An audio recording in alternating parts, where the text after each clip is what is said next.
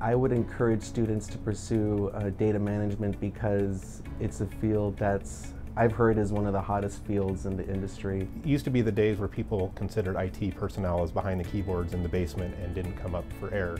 But in this day and age of IT, every facet of a business is affected by IT. And it's actually knowing and talking with those people, understanding their business concerns and working together. The classroom environment at UNLV is very good. The professors treat you more like peers than they do like students.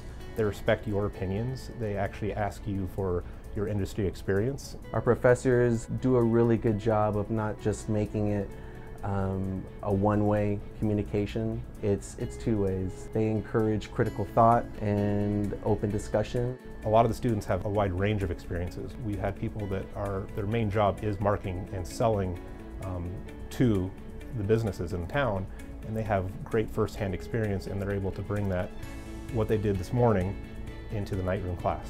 Big data is the term that I hear a lot, and organizations seem to be using analytics more and more to help drive the decisions that they make in business. All businesses need data. They need to make sure that it's safe, secure, that the integrity is in check. They also need to be able to access that data quickly, remotely. They need to be able to access it using mobile applications.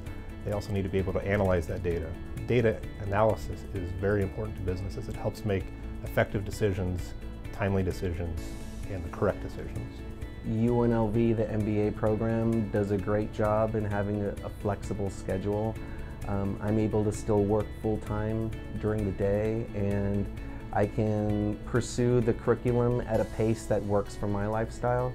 And so 2 days a week is what works for me, and so I can get my degree in a little over 3 years. And if anyone is on the fence about going back and getting their degree, even many years later after the undergrad degree, I would tell them to go for it. Since joining the program, we've done many things outside of the classroom.